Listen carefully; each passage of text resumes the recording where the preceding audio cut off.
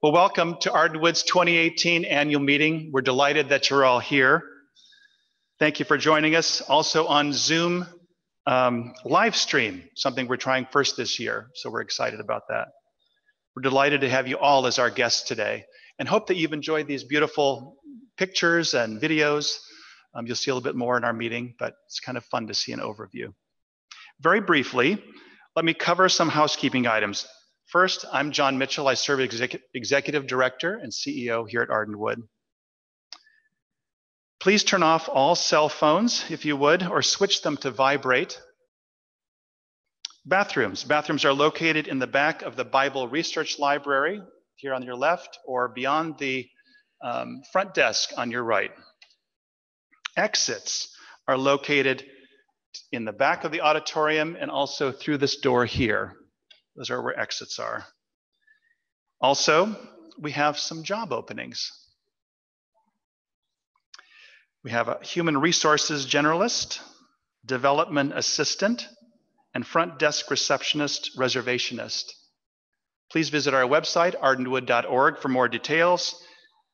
We have an excellent team to be a part of, and we'd like you to join us. So please check out our website. And as always, there'll be a lovely reception following the meeting in the great room.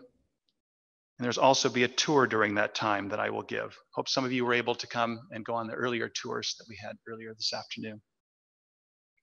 And then there are a few important thank yous I'd like to mention. To all those who made today run so smoothly, thank you. It truly is a team effort, as you know. To our Board of Trustees for their generous commitment of prayers, ideas, time, financial support, but most of all for their leadership and love through thick and thin. We've experienced both. Thick is preferred. Last but not least, to our former board president, Wiley Gregg, who is with us here today. He served and led with tremendous wisdom, humility, grace, and patience, which have been invaluable to Arden Wood and to me. Thank you, Wiley. Please join me now in a round of applause.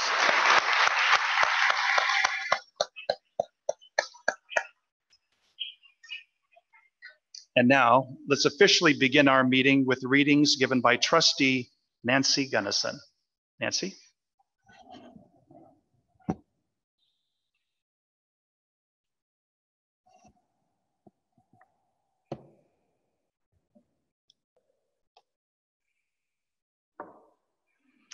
I'm going to start reading from the Bible, Matthew. When Jesus came into the coasts of Caesarea Philippi, he asked his disciples, saying, "Whom do men say that I, the Son of Man, am?" And they said, "Some say that thou art John the Baptist, some Elias, and others Jeremiah or one of the prophets." He saith unto them, "But whom say ye that I am?" And Simon Peter answered and said, "Thou art the Christ, the Son of the living God." And Jesus answered and said unto him, "Blessed art thou, Simon Bar-Jonah, for flesh and blood hath not revealed it unto thee, but my Father which is in heaven. And I say also unto thee that thou art Peter, and upon this rock I will build my church, and the gates of hell shall not prevail against it." 1 Corinthians. Moreover, brethren, I would not that ye should be ignorant, how that all our fathers were under the cloud, and all passed through the sea, and were all baptized unto Moses in the cloud and in the sea, and did all eat the same spiritual meat, and did all drink the same spiritual drink. For they drank of that spiritual rock that followed them. And that rock was Christ. Psalms.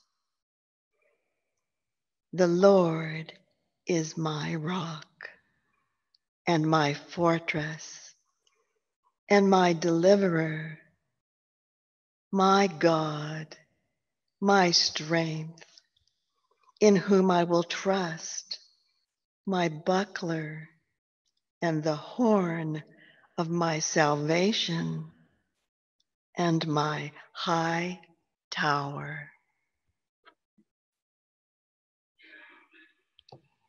And from the writings of Mary Baker Eddy, first Science and Health.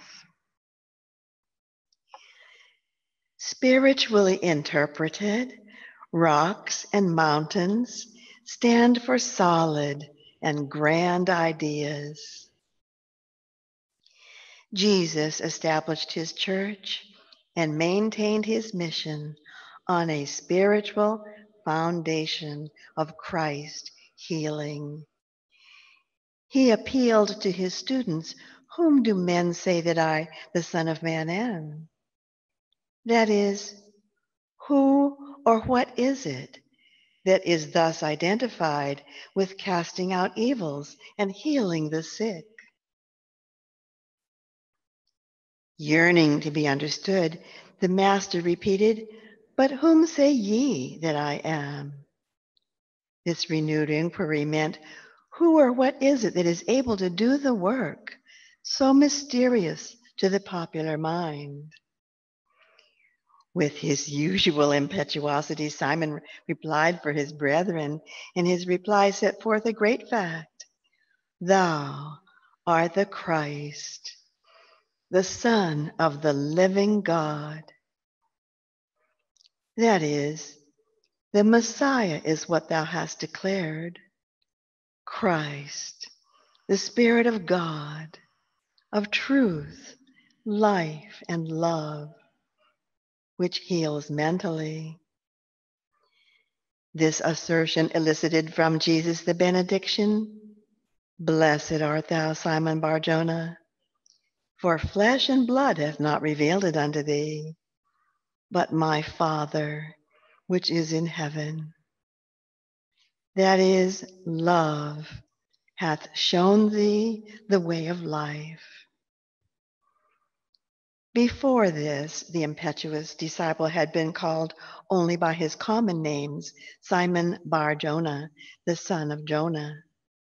But now the Master gave him a spiritual name in these words, "And I say also unto thee that thou art Peter, and upon this rock," the meaning of the Greek word Petros, or stone, "I will build my church, and the gates of hell," Hades, the underworld or the grave, "shall not prevail against it."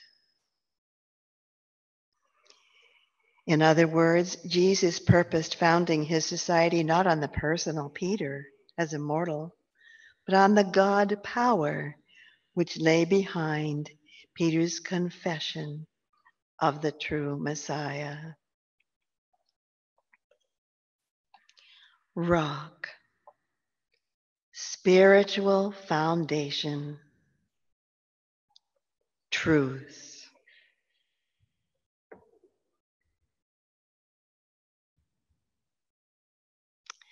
And from miscellaneous writings, these two words in Scripture suggest the sweetest similes to be found in any language: rock and feathers.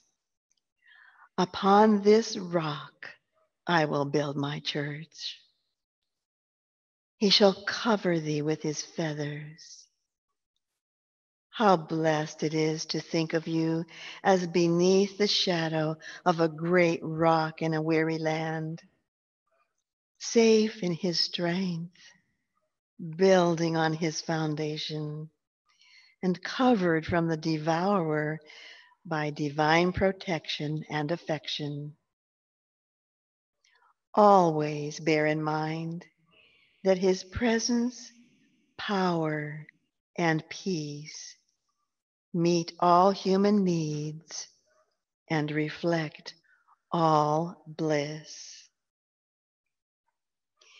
Built on the rock, our church will stand the storms of ages.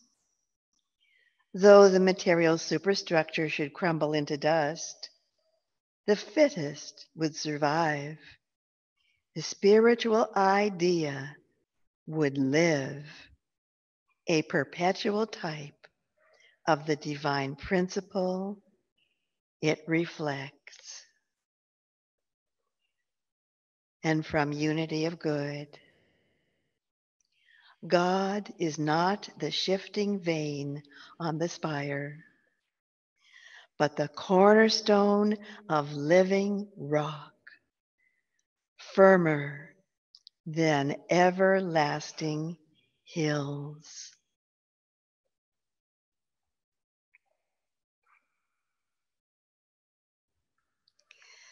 Let's sing. Let's sing the hymn by our leader, Christ My Refuge, from the gray hymnal supplement, number 550.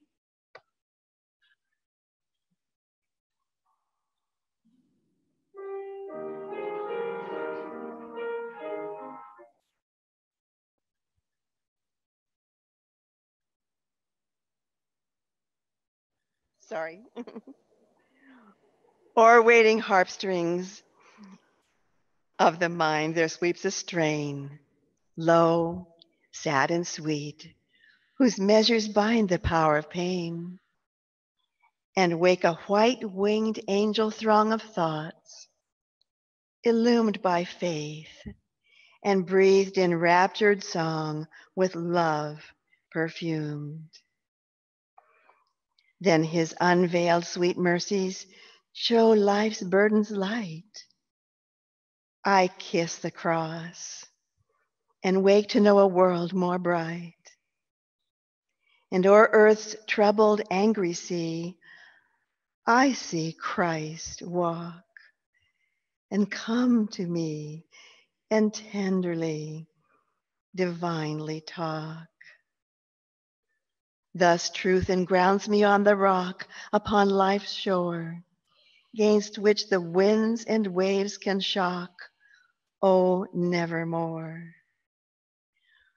From tired joy and grief afar, and nearer thee, Father, where thine own children are, I love to be. My prayer, some daily good to do to thine for thee, an offering pure of love, whereto God leadeth me. Hymn number 550.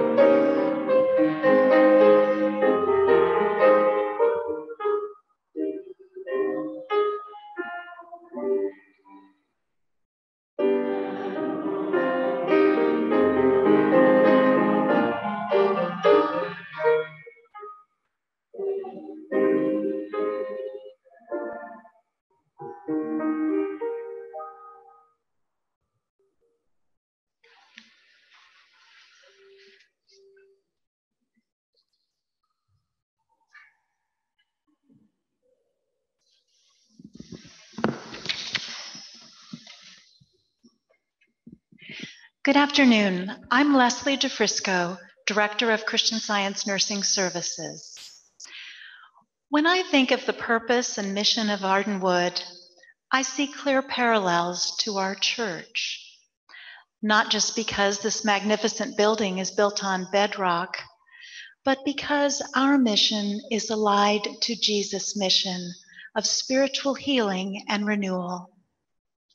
This structure of truth and love is a refuge from the storm, a safe haven set apart from materialism. It's a place where those seeking healing can come and feel God's loving embrace with the support of Christian Science nurses standing with them firmly on the rock. Arden Wood lifts you away from concerns of responsibilities of home and distractions, as well as anxious thoughts of family and neighbors. It's a true healing sanctuary. Mary Baker Eddy says it beautifully in a letter to a branch church.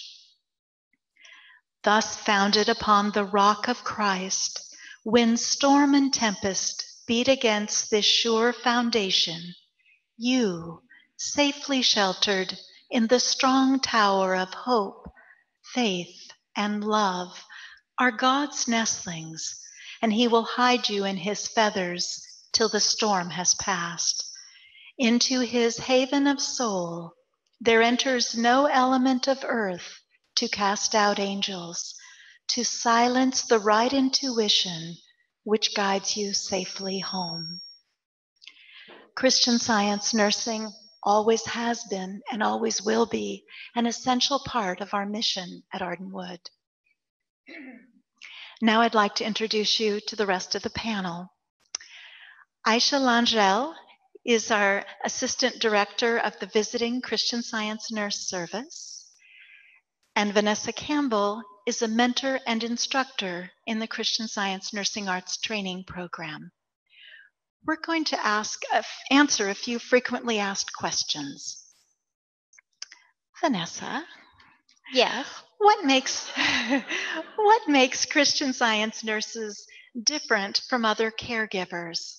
What percentage of their time is spent in spiritual support versus caregiving? Well, what sets the Christian Science nurse apart is an active spiritual witnessing going on 100% of the time. The Christian Science practitioner is providing Christian Science prayerful treatment for the patient, and the Christian Science nurse is expectant of healing while ministering to, let's say, needs of nourishment or cleansing and bandaging, for example. Right there in the midst of a challenging situation, they are beholding the perfect man while meeting the human need. Our leader's bylaw Christian Science nurse, which I know many of you are quite familiar with, is complete. It includes the spiritual and the practical as one. And the wholeness of that bylaw is a standard and a beacon to the Christian Science nurse in his or her daily work. Also, on page 395 of Science and Health, in the chapter Christian Science Practice, we read about qualities that are required for the nurse. Mrs. Eddy names a few qualities that are not desirable in the healing surroundings of a patient, being ill-tempered, complaining, or deceitful. And then she goes on to say the nurse should be cheerful, orderly, punctual, patient, full of faith, and receptive to truth and love. So you see, the skillfulness of a Christian Science nurse that they express, it really springs from a deep and abiding love for God and His spiritual creation. It truly is a calling and a healing ministry. Leslie, Leslie, when should someone call a Christian Science nurse? When they first think they could need some help, before they're discouraged or overwhelmed or even feeling like giving up. If you think the challenge may be too big or too small, that's exactly the time you should call. Just call and ask if this might be something that a Christian Science nurse could help with. Christian Science nursing should not be considered a last resort. It should be our first response. What happens when patients come to Arden Wood? They live. They're healed. They grow spiritually. They feel God's ever-present care. And during that time, they are beautifully cared for. Aisha, can you tell us a little about the Visiting Christian Science Nurse Service? Yes, I would love to. Home is the dearest spot on earth, and we are here to help you stay in your home by providing preventive care and by making sure you are safe and cared for properly. We make assessment visits to help you see the best way to take care of your loved one or yourself. And we are happy to make follow-up visits if needed. We have scheduled visits every day, but we need to stay flexible to respond to emergency calls when help is needed right away. God is already there, even before we arrive.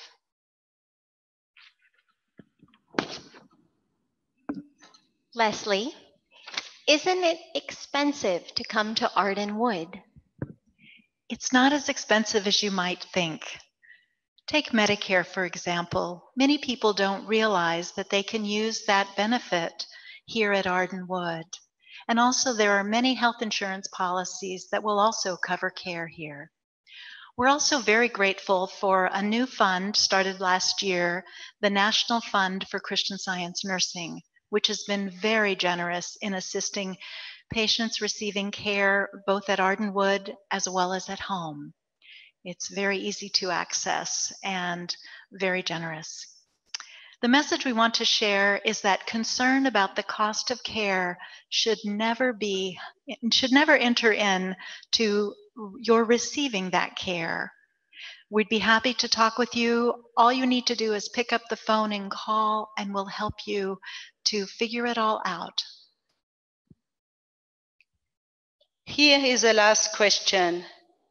Vanessa, do we see much healing? Yes, we do. In fact, we'd like to share 2 recent testimonies of healing with you all right now. I'll begin with the first testimony. They were angels, really.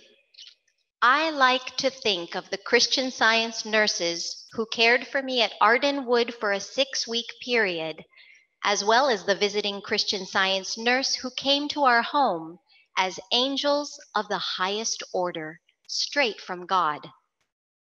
A painful mobility challenge, as well as the inability to use my arms and hands, were getting in the way of an active life. A full-time job that includes travel, a husband and a young daughter, Sunday school students, and the upcoming holidays, meaning gifts to bake and purchase, special school events, hosting family gatherings. I resisted my husband's suggestion that I go to Arden Wood to focus on healing. I had too many responsibilities and things I needed to do. One Sunday morning, while my husband was on an errand before church, I lost consciousness and fell. Our daughter came to my aid and phoned my husband, who in turn phoned a visiting Christian Science nurse. She was heading to church, but immediately came to our home.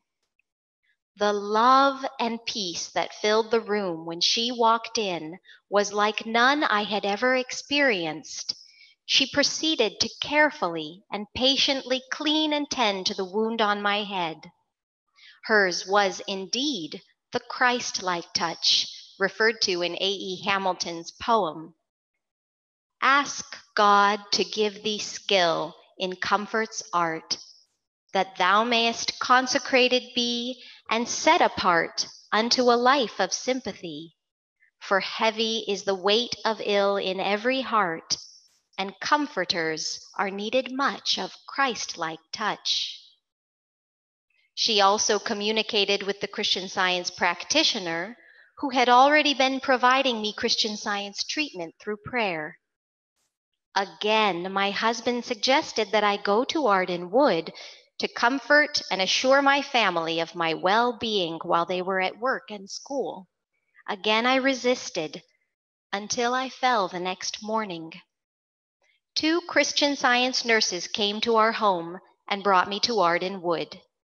I was instantly and completely embraced in an unspeakable sense of comfort and love. And I was utterly free to be still and to learn more about my indestructible relationship with our Father, Mother, God, who I knew in my heart would never let me down. The next morning, a Christian Science nurse came into the room and exclaimed with exuberant joy, "There will be 3 people cherishing you today, and I get to be one of them." I was surrounded by angels straight from God, whose joy it was to cherish and hold me in thought as God does.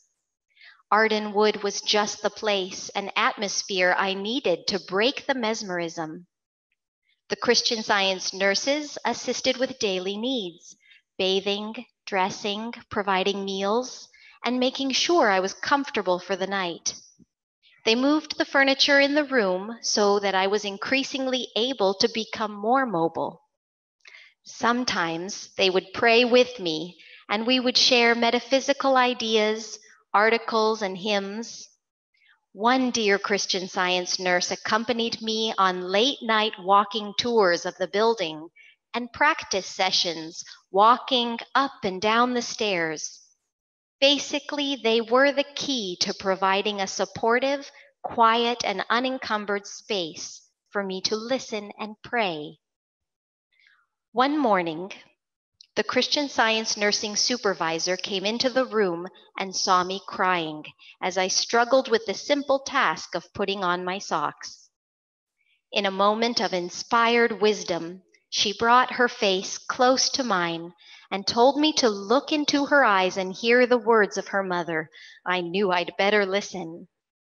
One thing I remember she said, that she did not want to come in and see tears from me again unless they were tears of rejoicing in healing.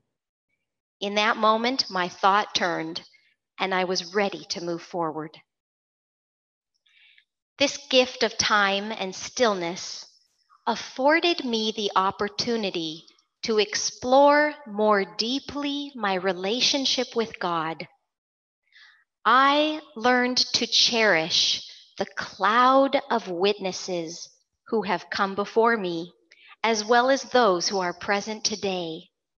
And I grew to understand a little more of my responsibility in carrying forward this legacy of faith, hope, and healing, in running with patience the race that is set before us. The head wound healed swiftly and beautifully, and the bruises disappeared without notice. After several weeks and a few trial overnight visits at my home, it became clear that I was ready to safely return home, tend to my family, and re-engage professionally, all with a renewed and growing understanding that God is at the helm. There were still challenges along the road to complete freedom, but what I learned during my time at Arden Wood bolstered my resolve to stay the course and eventually claim victory. Step by forward step, I was able to resume my normal activities with a renewed sense of purpose and dedication to Christian Science. My heart is full of gratitude for the faithful Christian Science nurses and practitioners who dedicate their lives to the healing practice of Christian Science, and for Christian Science nursing facilities that provide a haven in times of need. And another testimony. One of the most important lessons I learned from going to Arden Wood for Christian Science nursing care is not to be like the man at the pool of Bethesda who waited 37 years for healing. I learned not to wait for healing to come to me, but instead to search for it through diligent study and prayer, and to expect to be healed. I also learned to listen to the Christian Science nurses who were helping me by sharing inspired ideas resulting from their prayers. When they sang a hymn, I joined in. One day, the only way I was able to get to the bathroom was to sing with my Christian Science nurse, "I walk with love along the way." I realized how important it is to look for anything good and to thank God for it, to rejoice evermore. Several things contributed to my healing. Having the time to spend the morning working with the pastor, doing the lesson really well, and then doing some hardcore directed study was invaluable. After lunch, I would go outside for a walk, which was my way of putting prayer into practice, since immobility was the reason I was at Arden Wood. I also realized how helpful it is to get out of our routines, out of my room or my house, to gain a different, fresh perspective. When I arrived at Arden Wood, I needed help just to stand and sit. When I went home after a week at Arden Wood, my healing wasn't yet complete, but continued steadily. I felt ready to go home when I could dress and care for myself and get around more easily on my own. I was so grateful for the progress. Arden Wood is here for us to use. It's a place for healing and a place to get back to living a full life. Don't wait to go there, and take advantage of everything Arden Wood has to offer. There are many more healings we could share if we had the time.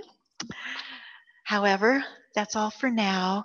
I just want to let you know that before you leave, by the exit doors, both the elevator to the back parking lot and the front door, you will find some information available on the table. There's information about our Christian Science nursing services and other programs, including phone numbers. It might be a good idea to take some of those phone numbers and enter them into your cell phone, whether Arden Wood's number or the visiting Christian Science nurse number, and then you'll have them should you ever need them. Thank you.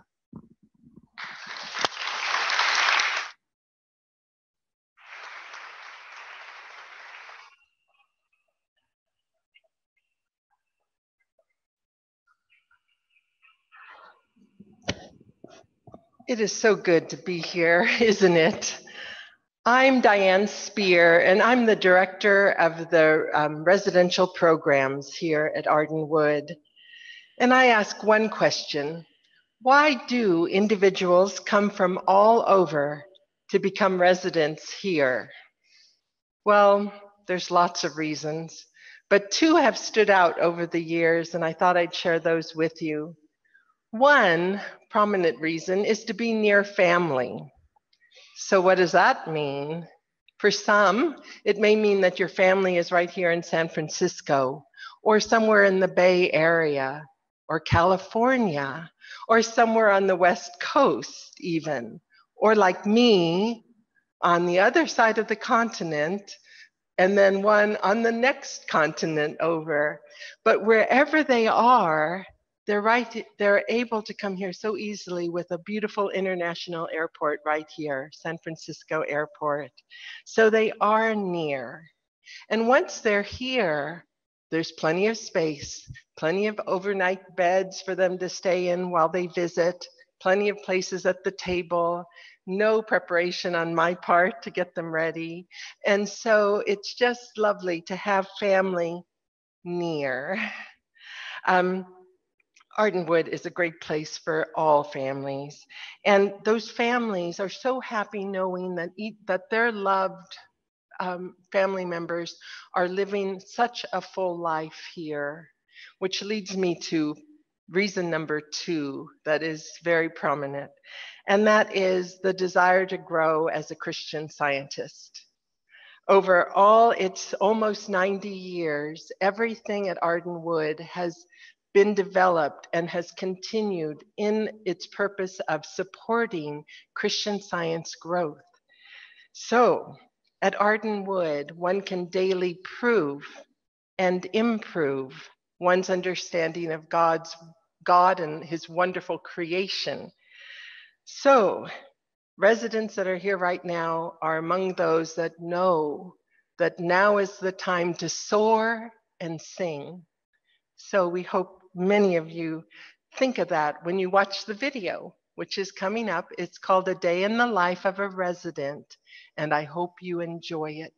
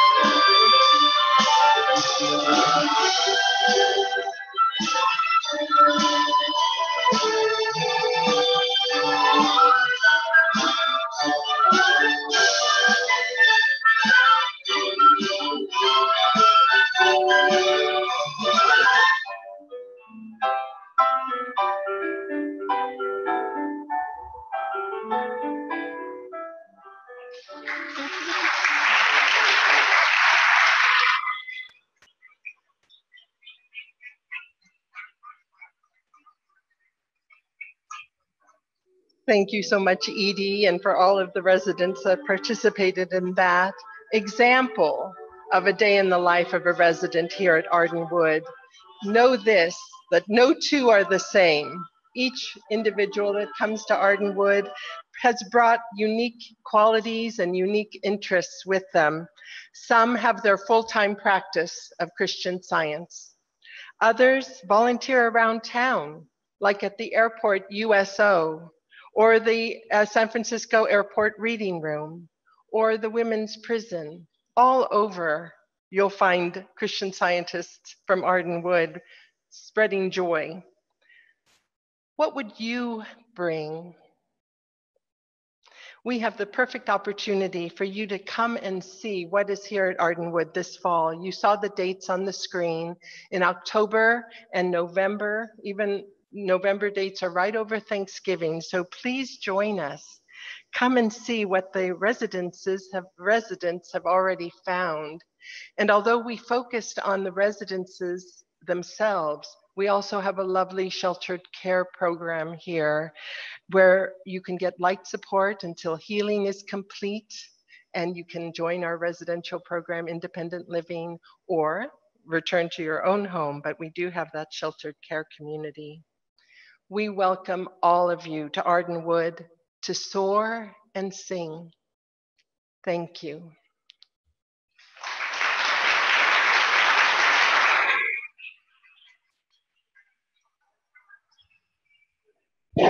Thank you, Diane. You've been hearing wonderful highlights about some of our services today, and 2 points stand out. I'm struck yet again by the team of players that keep Arden Wood thriving. They are steadfast workers whose aim is to serve God, their leader, and mankind. And it shows, and it makes all the difference. I'm equally struck by the commitment to growing as Christian Scientists, as healers in our world today. I read all of the surveys returned by patients, their families, and their Christian Science practitioners. And the depth of gratitude for Arden Wood includes everyone: our staff, our residents, our patients, and you, our donors and friends. In preparing for this meeting, I realized that my own association with Arden Wood now spans 20 years this spring. I left for 6 of those years and returned at the end of 2010. And I've been a patient here twice. Our individual stories about our Arden Wood experiences attest to the heart of this organization. I urge you to share your story with others. I urge, maybe at the reception after this meeting, to discover the variety of ways Arden Wood has touched so many lives over generations. Let me share a few very brief stories of 3 residents. Evie grew up nearby, in nearby St. Francis Wood on the other side of West Portal Avenue and Portola Drive. She and her family were part of Arden Wood's early history. Grace first visited Arden Wood as a young girl during the Great Depression. And in subsequent years, she came here with her mother from Southern California when they took road trips to and through the Bay Area. Arden Wood is now her family. Dwight first visited here when he was a young lad of just 8. After a long and successful career, he has now made Arden Wood his home. We've been here, we are here now, we will be here for generations to come. We've also been reminded today of the blessings of the Christian Science nursing ministry. Arden Wood has been a refuge for 88 years. A large number of Christian Science nurses throughout the country are reaching retirement. We need Christian Science nurses to carry on the work, and they need good training. As Adam Dickey, Mary Baker Eddy's private secretary, recalls, Mrs. Eddy knew that, quote, patients under Christian Science treatment were at times placed in a position where they needed the care and attention of a skillfully trained person who was also a Christian Scientist, end quote. This is precisely why we offer the Christian Science Nursing Arts program. In March, I was privileged to attend the graduation of 3 Christian Science nurses, Rose, Fiona, and Elise. It was a real highlight, and I hope you get a chance to attend a graduation at some point. Your financial and metaphysical support will help us attract and retain Christian Science nurses, giving them a rich training experience, and in turn enriches our own healing experience as nursing patients. I'm delighted to announce that a branch church here in California has gifted Arden Wood $150,000 to support Christian Science nursing and training through a matching opportunity. Donations received between now and July 31st will be matched dollar for dollar. Our goal is to raise a total of $300,000 by August 1st. Your gifts are an investment in our collective future, ensuring that others will have access to Christian Science nursing care in the home, here at Arden Wood, and elsewhere in the field. Thank you for taking advantage of this well-timed matching opportunity. Over the past year, I've thought deeply about Arden Wood's vital role in the community, and I'm privileged to witness the outpouring of generosity from all corners of our large Arden Wood family. Speaking on behalf of the trustees as well as myself, I want to express how much we appreciate everything you do from your hearts to brighten the pathway to healing, to enable us to sponsor excellent, inspiring speakers and events, and to keep the lights on 24/7 for nearly 90 years. I am very grateful to report that operational efficiencies and higher levels of utilization have put us on a solid financial ground and path, and we're confident that we can stay there with your continued financial and metaphysical support. The trustees consider their job of fiscal stewardship to be a clarion call to demonstrate what our leader expected: wisdom, economy, and brotherly love. These are key components of Arden Wood's uninterrupted operation and its commitment to the future. Looking ahead, we will continue to advance as a place of productive, inspired living and healing, and we will remain debt-free and continue to build and strengthen our financial foundation. We also plan to reach out more widely to our field to share the good news about this vibrant community and about the care that's available here to all dedicated students of Christian Science. Most of all, we want to be a bigger blessing this year, to witness more healing and more living without limitation. Thanks to each and to all for standing with us. Thank you.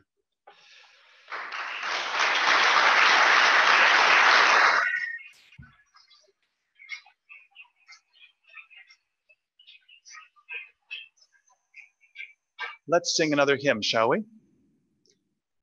It's hymn 457 in your new hymnal. All three of the hymns, as you notice, are in the new hymnal this time. It's cause me to hear your loving kindness in the morning. Teach me to do your will, O God. Marcella?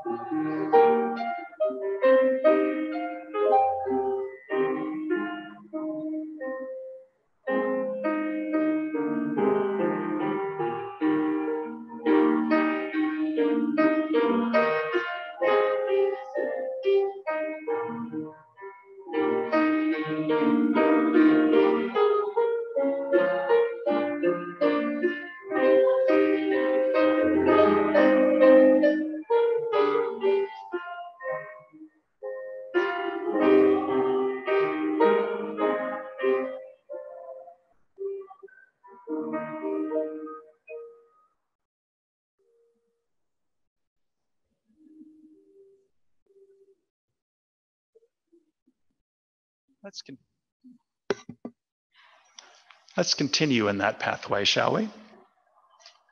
I'd like to introduce our speaker this afternoon. Mark Unger loved Christian Science from the start. As a very young child in the Christian Science Sunday School in Spokane, Washington. What Jesus said about seeking first the kingdom of God and having everything added to you made perfect sense to him. He made that his life motto as early as high school.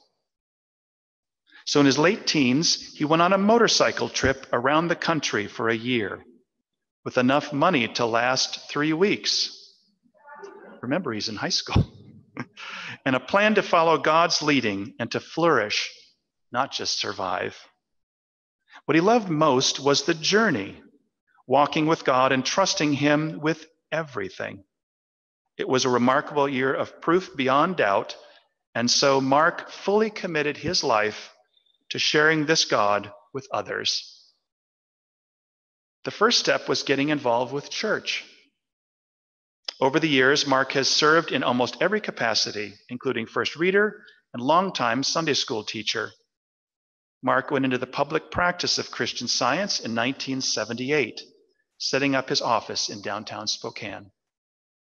About 10 years later, he began working for the Mother Church in Boston, which he did for many years, among other things, serving as producer, director, and host of TV, radio, and audio subscription Bible lessons and an organizer of large youth meetings for annual meetings in Boston and Berlin, Germany. Mark became journalisted in 2003, devoting full time to his healing practice. He has also been a contributor to the Christian Science periodicals, a member of the Christian Science Board of Lectureship, a substitute reader at the Mother Church, and Sunday school superintendent at the Mother Church. Mark and his wife Valerie live in Ashland, Massachusetts, just west of Boston. And Mark's Aunt Dorothy was a much-loved Arden Wood resident here for many years. Please join me now in warmly welcoming Mark Unger.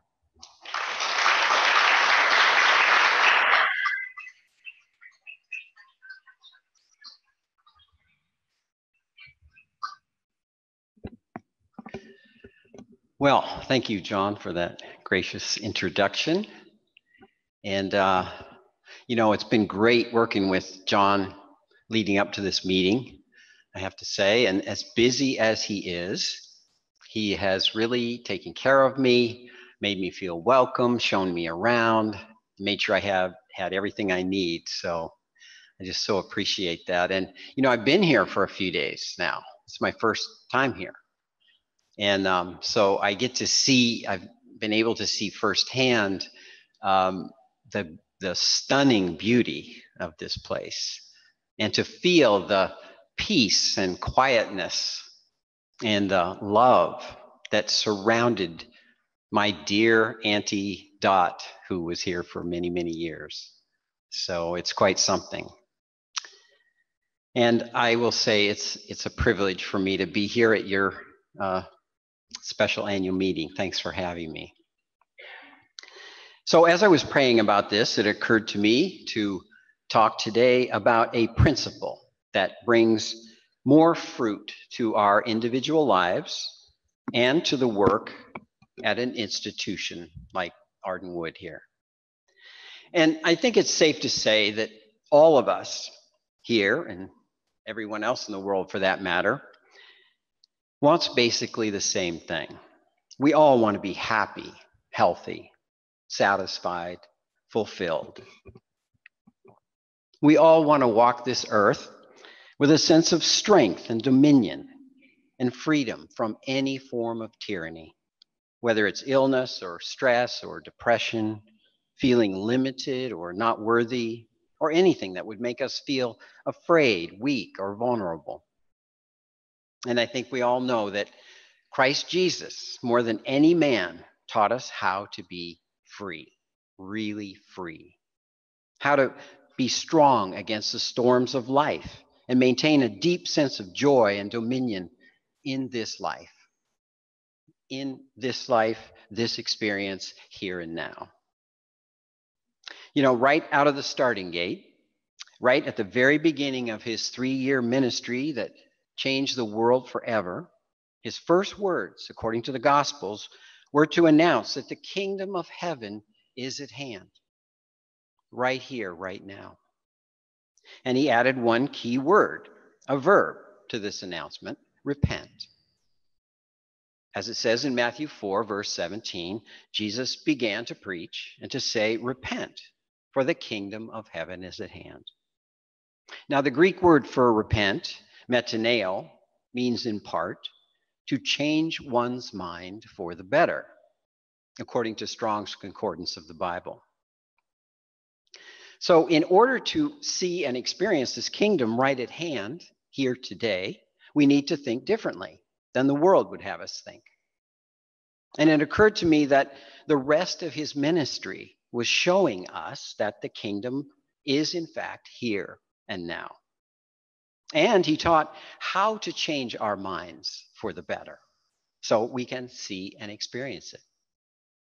He made evident this kingdom of harmony, didn't he? By healing every illness and disease, casting out sin and evil, raising the dead, feeding the multitude, stilling the storms, showing the unlimited, impartial, and merciful love of God for his children at every turn.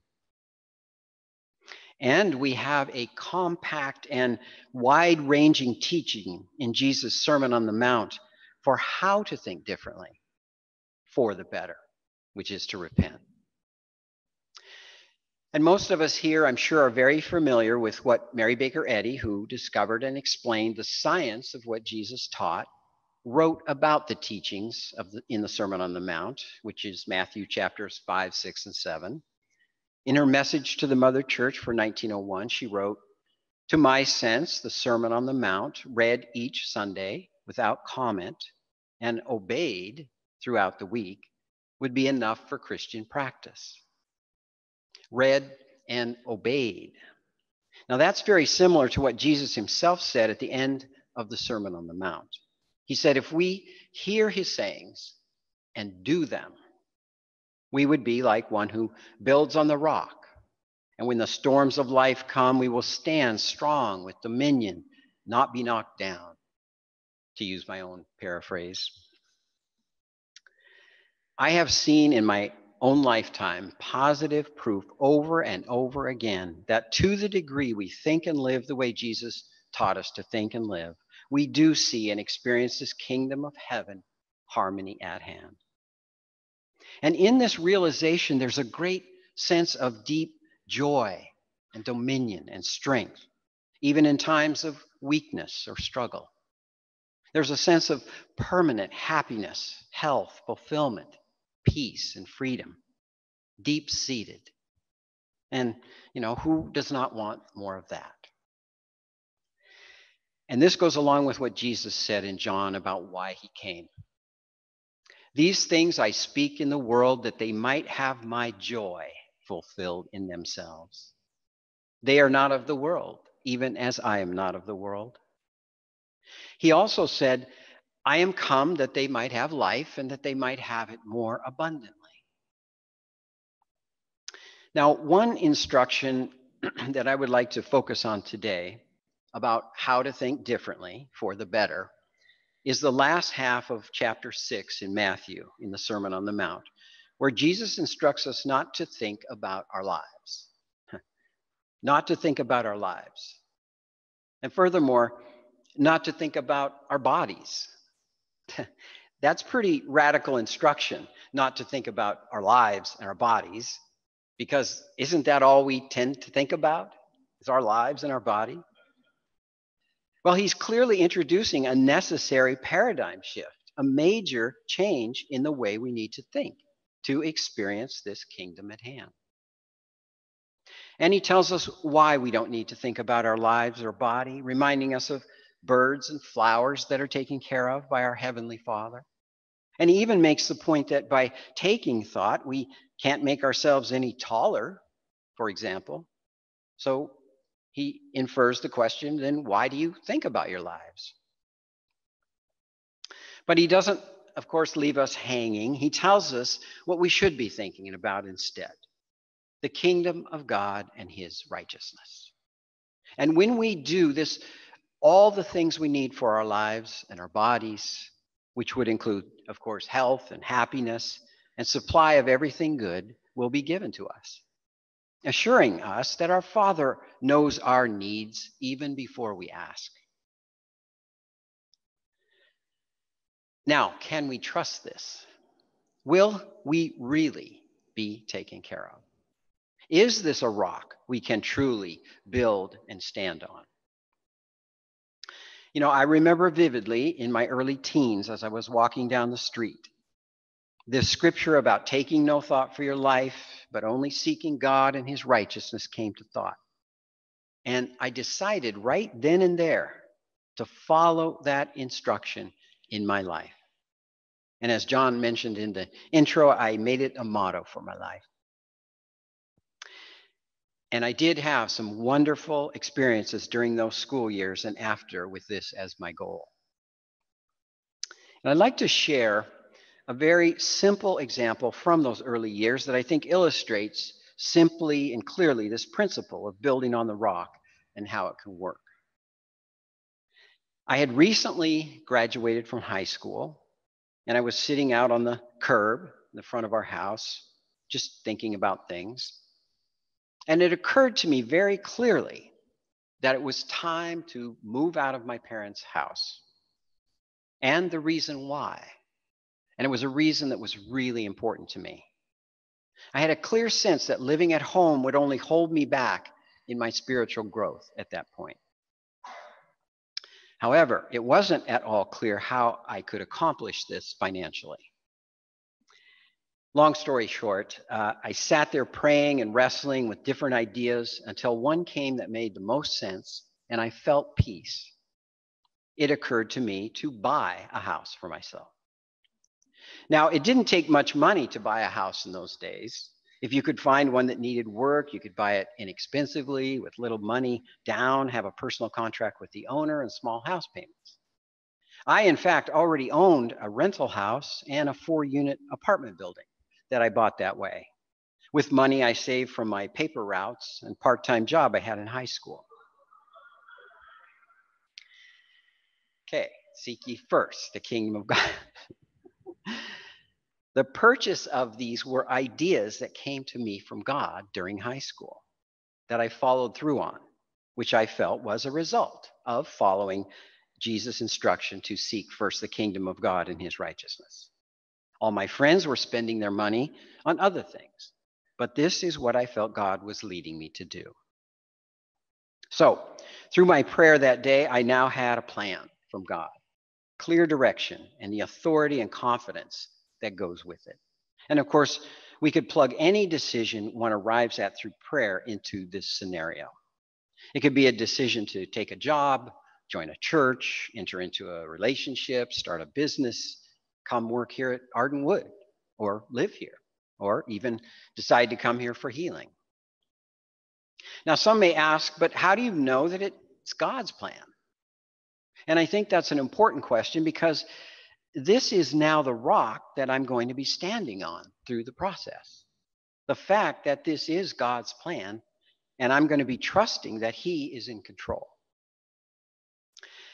I think there are different ways to figure out if it's really God's plan, depending on the situation. But in this case, I was pretty clear because the whole thing developed within my thought in a very short time, sitting there on the curb, and it wasn't anything I was even considering. I also knew I had a deep desire in my heart to follow God's lead because I felt like He always would have the best plan for me. And I think if that's what's in our heart, we're always safe. Safe, that is, from self-inflicted turmoil, like what Jonah put himself through in this week's Bible lesson. And if this weren't God's plan, then it ultimately wouldn't work out, and new thoughts and ideas would come along the way. Plus, we all know that when we pray, it's not an intellectual exercise. We feel something. And I felt something. So now I have a solid rock to stand on through the whole experience, especially if things get rough or challenging or trying.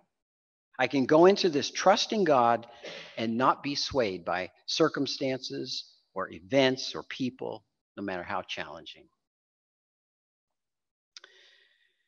And isn't this the basis or principle by which Jesus operated?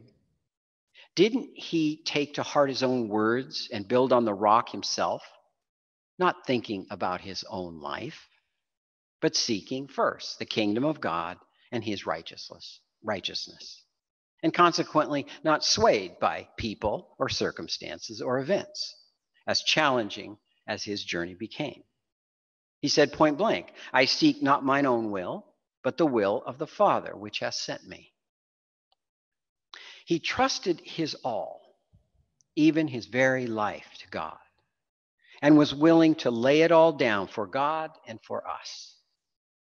No small thing, of course. And I'm sure we all feel that we can't remember what He did for us and be grateful for it often enough. And if we look at Mrs. Eddy's experience, she too clearly was building on the rock, not thinking about her life, but seeking God's will, and was consequently able to withstand the many severe storms that came to knock her and her work down along the way in her discovery and founding of Christian Science. Now, for me, in this simple example, the biggest challenge that came up was that we would find a house, go look at it, and I would picture myself in it, thinking it's just what I needed, the right price, only to find out it was sold. I was tempted to be disappointed. See, the thing is, these types of houses I was looking for sold like hotcakes. They often sold even before they hit the market. So finding one I knew could be tricky. But again, this was God's idea. That's where the peace and dominion comes into play. I could keep going back to the fact that I was seeking God's will. And this was His idea, not mine. That really is a heavenly rock. Well, the first time this happened, where I looked at a house ready to buy, found out it was sold, I very quickly thought about the fact that God was in control and had something better for me. That was not my house, I reasoned, and I didn't need to be disappointed. It was clearly someone else's house, and there would be something even better for me. Although that can be hard to imagine sometimes when we have our heart set on something. Well, this same thing happened 2 more times, looking at houses that someone else bought. And I had the same thought process. In fact, I was getting stronger in my trust. I knew each time there had to be something better for me. And God knew what that was. So I was able to be patient and keep my joy about this, truly trusting that God had my best interests in mind. Well, many weeks went by after this, and one day, possibly with a hint of impatience, I picked up the Sunday paper and I threw it down in front of my older brother, who was a realtor and was helping me with this, and said, "Find me a house." Now, I think it was a God-impelled moment because I remember exactly the scene to this day. So my brother started looking through the paper, called on a house, got an answering machine, and to make a long story short here too, In what seemed like a miraculous way, we were able to view and buy the house before it was sold, even though the realtor had received over 50 calls on the house that day. Now, this house was far better for me than anything I had seen in every way. The woman who had been living there just walked out one day, and she was now being taken care of in an institution of some kind. I bought the house with everything in it, and I mean everything, right down to the Kleenex. Think about what would be in your house if you just walked out. Everything, literally everything, from bath towels to dishes to furniture and so forth. There was even food in the cupboard. I had a brand new washer and dryer, and I ate during those years I lived there off of nice china dishes. I could never have imagined something like this happening. Well, those early years of seeking God's will and trusting were only the beginning of a lifelong journey of learning what it means to build on the rock. As my faith and trust increased through experience, so did the life-changing leadings and demands. And it has actually all been good. In fact, great. Now, so I don't come across here as sounding like Mr. Perfect. I can tell you that there have been times where I have interjected my will, my desires, my limitations, or even my fears. And what I have found is hopeful. It seems that if deep down we want to do what is right, what is God's will, and yet we are interjecting our own will, God will still lead us and bless us even more by exposing and destroying any sin and thought that's trying to get in the way of his blessed plan for us. You know, Science and Health makes it clear that Paul in the Bible was blessed in this way. In an explanation of Saul's conversion to Paul, Mrs. Eddy writes in part that his uncertain sense of right yielded to a spiritual sense, which is always right.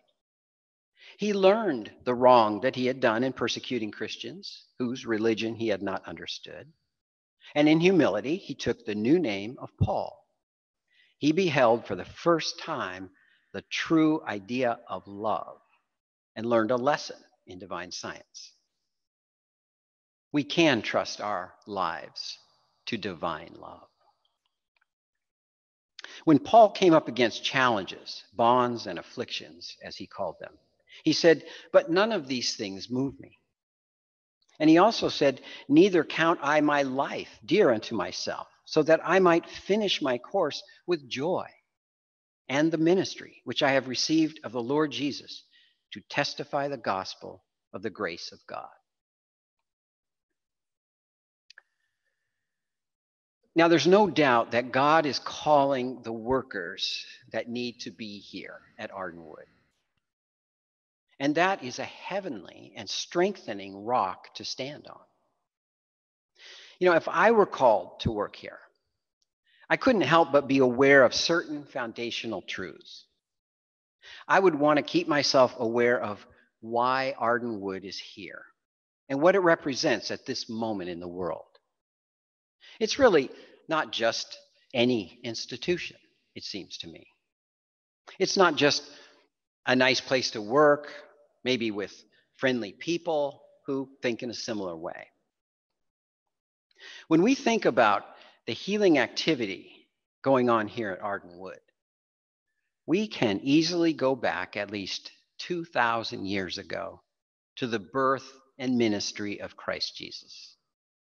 Back to the fulfillment of the most important prophecy in the world, the coming of the promised Messiah for the salvation of mankind. Now, these are not just nice words for Arden Wood. This is really true. Of course, we know that anything good in this world is God ordained, God supported. But the healing activity here has a special place in the fulfillment of prophecy. And that, to me, is not something to take lightly. The constant realization of this is a rock to build on and stand on, especially when the going gets tough. If we think about it, Arden Wood, with its focus on spiritual healing according to Christ Jesus' method and command, would not be here as an institution it is right now if Jesus had never lived. If the promised Messiah had never come. If the virgin birth had never taken place. It wouldn't be here, would it? The whole prophecy, birth, and ministry of Christ Jesus was ordained of God for the saving of the world. And we know that Jesus then prophesied the coming of the Comforter, which would explain his teaching and thus further saving of the world. And we know this Comforter came through Mary Baker Eddy and her discovery of Christian Science. As she says in Science and Health, quote, in the words of St. John, he shall give you another Comforter that he may abide with you forever. This Comforter I understand to be divine science. Now we know that Mrs. Eddy not only discovered but founded Christian Science. She was clearly directed by God to establish the many activities of the Church of Christ Scientists outlined in the church manual. And Mrs. Eddy made it clear that it was the power of God that impelled her to write the church manual. She wrote specifically in regard to the rules and bylaws, saying that, quote, they were impelled by a power not one's own. Now, to me, that means that the activities of the manual, wherever being lived and supported, have the full support and backing of the Almighty God. And that, to me, is a rock to stand on. It translates to mean that if we are living in any way in support of those activities, we have welcomed in the power and presence and strength and comfort and safety and goodness and happiness and dominion of God into our lives. That is helpful to keep in mind so that we can continue in our work with the unwavering assurance that God is with us, no matter what trials come our way, no matter what resistance we face. And sometimes we need that assurance, especially when we are doing God's work, seeking his righteousness in this world that would oppose that. Now, the text in the Sermon on the Mount that we've been talking about, the last half of Matthew chapter 6, applies specifically to physical healing as well. I thought we might just consider that briefly. In Christian Science healing, we prayerfully get the focus off our life, a limited sense of life that feels separate from God, and also turn away from the body and do what? We seek the kingdom of God and his righteousness, his rightness, the rightness or correctness of perfect God, perfect man. For healing, don't we get thoughts stayed on the one all harmonious life and ourselves as natural, healthy expressions of that life? In this same section of Matthew 6, Jesus instructs that if our eye is single, our whole body will be full of light. We must keep our eye single to the light of spirit and away from matter. And Jesus told us not to think about our lives and our body. And Mrs. Eddy, interestingly enough, tells us what to expect if we do think about our bodies and how to remedy that mistake. She writes in Science and Health, if we look to the body for pleasure, we find pain. For life, we find death. For truth, we find error. For spirit, we find its opposite, matter. Now reverse this action. Look away from the body into truth and love, the principle of all happiness, harmony, and immortality. And wouldn't that be the kingdom of God and his righteousness? And she continues, hold thoughts steadfastly to the enduring, the good, and the true, and you will bring these into your experience proportionably to their occupancy of your thoughts. So this is a way of changing thought for the better in regard to health as well. But let's go back to this bigger picture again. Did God set this all in motion? The prophecy of the Messiah, the fulfillment of the prophecy in the birth and ministry of Christ Jesus, the prophecy and coming of the Comforter, the fulfilling of that prophecy in the revelation of divine science through Mary Baker Eddy, along with the establishment of the activities to further this revealed truth to the world, and then just leave it to us to work it all out? No, of course not. God is with us every step of the way. You see the rock that we can build on and stand on? Everyone here has the full support of the all-loving, all-powerful God right here, right now, bringing about the fulfillment of prophecy and the salvation of mankind. Think of what this active awareness does for those who come here in need of comfort and healing. It causes everyone to lean on, depend on, trust in God, which is where the healing comes from. Those that come here have all the power on earth and in heaven, the full power of God and his healing Christ behind them for transformation and healing. The power of God is in this work and is a solid rock. You know, I was thinking, this is a humble little facility nestled in the trees here in San Francisco. But the work being done here brings light into the world. And remember, Jesus himself was born in a barn, surrounded by farm animals, and grew up in an obscure little village of Nazareth. And yet he changed the world. And how many dedicated students did he have? Not many. It seems important not to lose sight of what is going on here and what you are doing here. You are changing and saving the world. You are fulfilling prophecy. You are strengthened, upheld, supported, enlightened by your Father in your day-to-day work.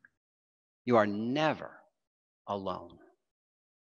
No matter what seems to be going on here, the truth is God is in control, and you can trust that with all your heart and soul and mind and strength. Whatever the demands are, whatever changes need to be made at any time, God is here leading you on. The rock is to remember this is God's work. This is God's plan. We don't need to think about our lives. All we need to think about is God and his righteousness, and listen for his guidance and direction and support and angel messages at every step. God takes care of our lives and makes them happy and healthy and bountiful. You know, even those living here have a privileged role to play in support of the healing activity going on. If I were living here, I hope I would remember that every thought I think, even in the privacy of my own home, could make a difference in the healing that takes place here. As employees and workers in all the day-to-day work here and human interactions, dealing with all the issues that come up constantly, I know how easy it can be to forget the bigger picture and why you are here and how important this is and how God is ordaining this activity and how supported you are of God because of the work and mission. You know, I love the inspiring and no-nonsense address given by Mr. Marvin Randolph Higgins on the eve of the opening here of this facility so many years ago, who apparently had so much to do with the origin of this facility. He said, quote, "You are part of a vast spiritual movement that is revolutionizing the religious thought of the world. You are engaged in the greatest work in the world, healing the sick, comforting the distressed, giving the thirsty the cup of cold water." He also said, "You are here for a definite purpose, a sublime purpose. And I love that he used the word sublime to describe your purpose. That would be an exalted purpose, noble, awe-inspiring, glorious, wonderful, fabulous, heavenly, divine, out of this world. And he was, of course, right. And on an individual basis, this work is between you and God. It is really God, isn't it, that places each one of us and continues to direct our way. Based on my experience, I have found that we can be the best workers, the best employees, by putting God first, by thinking of him or her as our supervisor or boss, first and foremost. Putting God first in everything in our lives is always the best approach. This is seeking his righteousness. We are most effective when we are about our Father's business, under the direction and supervision of God, divine love. That is our rock. Mrs. Eddy tells us in Miscellaneous Writings, each student should seek alone the guidance of our common Father, even the divine principle which he claims to demonstrate. It doesn't matter what other people think or do or even say about you or others. It only matters what you think and do and say. Putting God first puts us in right relationship with others. And I have found this to be true even as in something as close as a marriage relationship, putting God first. If you think about it, Jesus was not concerned with what others thought or did, was he? He was just obedient and loved because of his secure relationship with the Father. This was his rock, why he wasn't moved. He was even silent against false accusations at his trial. And I have always loved his open secret that he shared with us when he said, "He that sent me is with me. The Father hath not left me alone, for I do always those things that please him." And certainly, Jesus' oneness with the Father is the same as our oneness with the Father. We are equally God's children, equally loved, equally protected and cared for and comforted. That was his message. The same Father that sent us has not left us alone ever. And I've found this to be a key in healing. And we can stand on this rock of truth. For I do always those things that please him, Jesus said. He was in the God-pleasing business, wasn't he? Not the people-pleasing business. That's because he knew he was employed by God. We too can strive to please God. This allows us to have the purest love, which brings healing. This brings the biggest blessing to those around us, those we are helping and those we work for.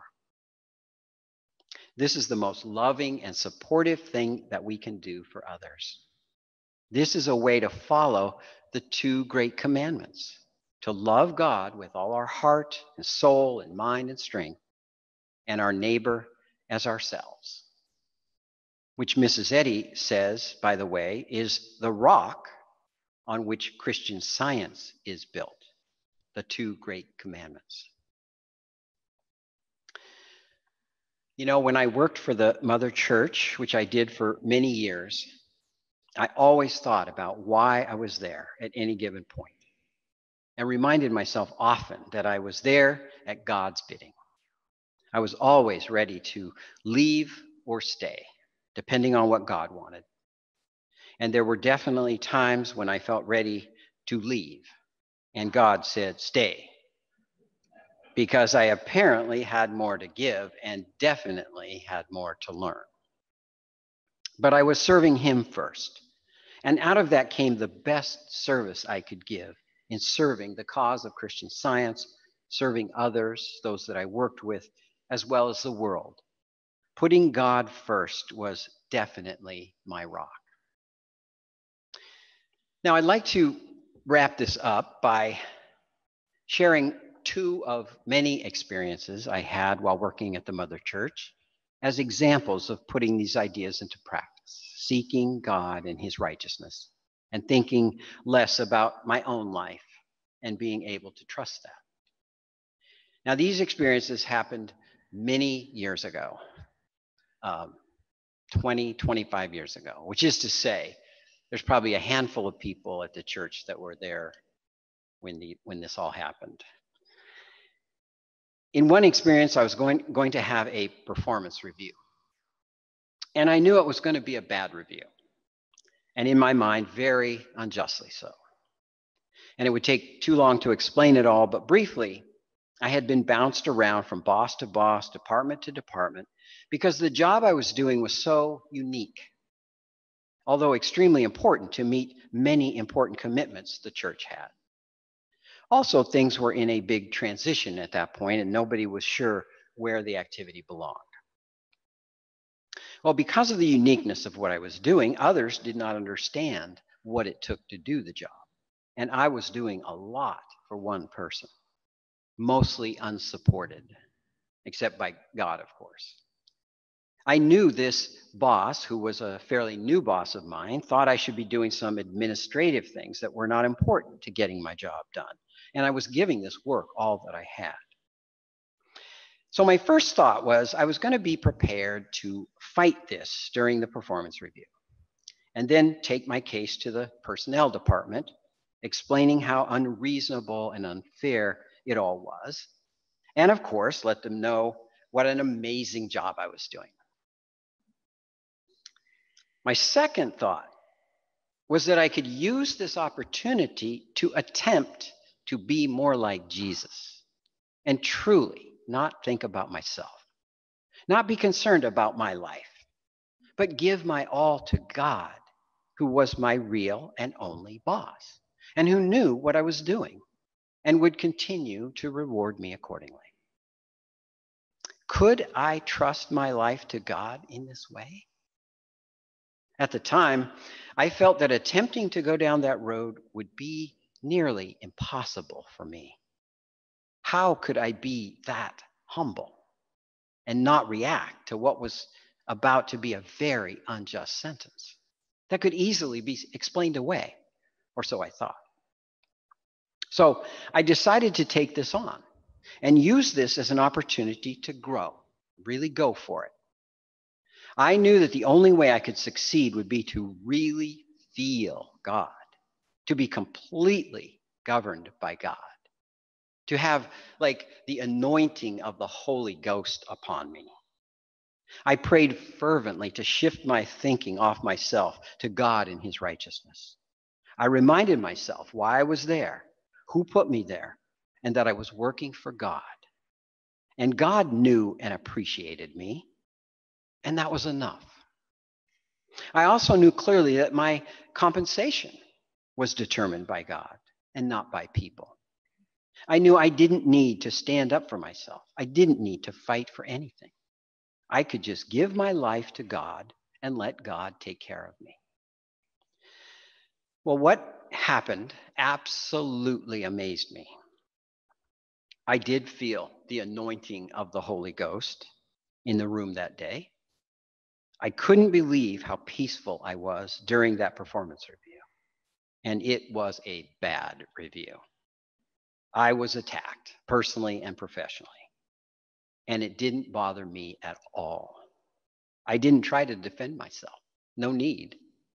I was at peace and felt divine love present. I felt no resentment or animosity, was able to love this other person. I was not taking offense. I listened to the concerns expressed, and with a calm and an amazing detachment from it all. I even surprised myself by writing on the review that I was going to try to do better in light of the concerns expressed. And I was mostly sincere. Well, I will never forget that peaceful feeling I had that day. Not only did I get a very unjust and bad review for my file, I was punished by not getting any merit increase in my pay for that year that everybody gets. But for me, that was a small price to pay for what was a complete and utter victory. I had overcome myself, my mortal sense of self, even if only for a time. However, I think we all know that experiences like that never leave us where they found us. I know I was changed forever. I was standing solid on the rock and was sustained. I knew, and God knew, all that I was doing for the cause and the world in my work, that no one at the time clearly understood, and it didn't matter. And by the way, within the year, I was moved to a new department that completely understood all that I was doing, completely supported me, and was so impressed by all that I was accomplishing on my own, they gave me like a $10,000 raise, which was over 10 times more than I would have gotten with a merit increase. We can trust our Father, Mother, God to take care of us in any situation. Well, another time I was asked to work on a very intense and important project that would last about 6 to 8 months. I turned it down because it had taken me months to recover from doing a similar project the previous year, and I was just getting over it. I didn't feel I could go through that again, what I had gone through before. The way it had been managed, it seemed to cause a lot of unnecessary work to be done on my end, meaning many late nights and working weekends for months at a time. I was asked a few times if I would please consider working on this project. I finally said I would, if I could get some agreement on how things would be done. The person that hired me for this agreed to my terms, but I found within a few weeks that the same things were happening all over again, and my demands had somehow been lost in the shuffle. I became so upset one Friday night after working very, very late, and I could see the writing on the wall. I told God I couldn't do this, and I would be quitting on Monday. Knowing what was going to happen with this project, it just made no sense to me that I should have to go through this again. I was very, very upset, maybe a bit angry with myself for agreeing to do this. Well, I remember on the way to the train to go home late that night, I told God that the only thing I could see to do was to quit. So that if he had something else in mind, he would have to make it really clear. But I just couldn't imagine this job was for me to do. But you see, I really did have deep down a desire to do what God thought best, even though I felt there was really only one option. So I'm sitting on the train in a state of frustration with my mind racing. And through it all, I heard God say to me, "Do you really think the church is being governed by many minds?" Well, do you know what a slap upside the head feels like? Or a gut punch? That's what this was like. But it was an angel message that changed everything as I thought about it.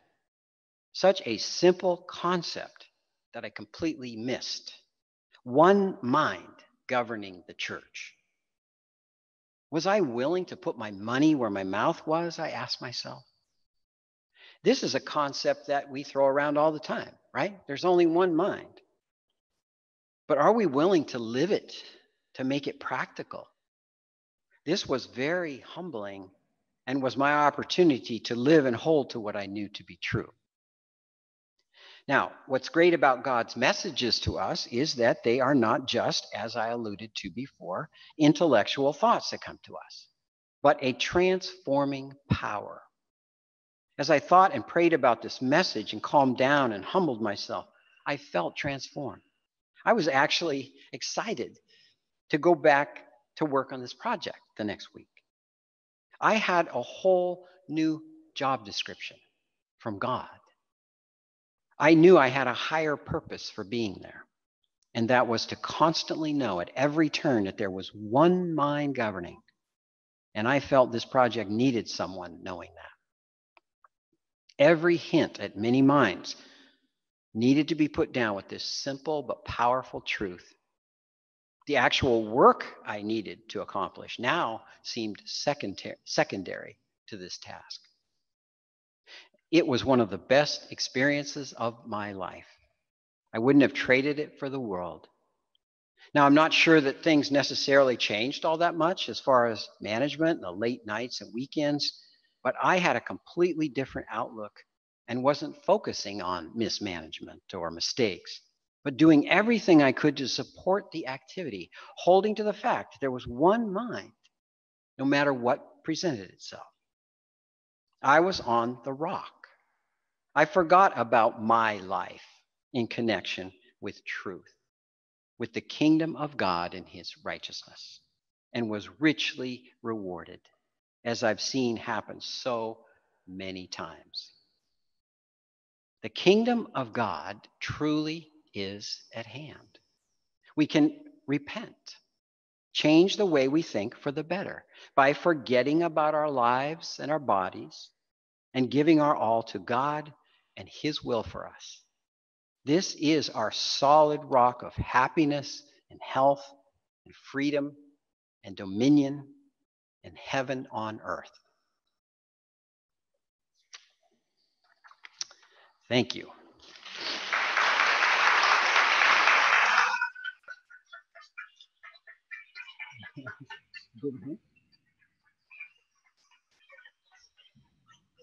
Thank you.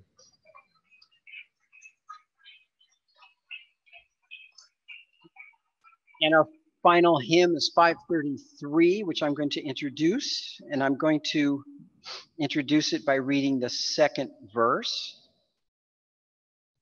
That's 533.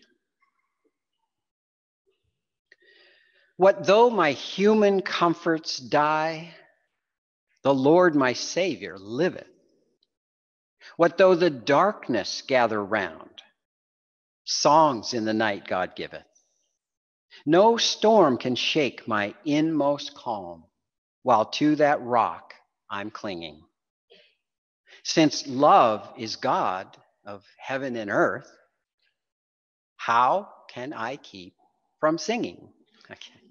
533.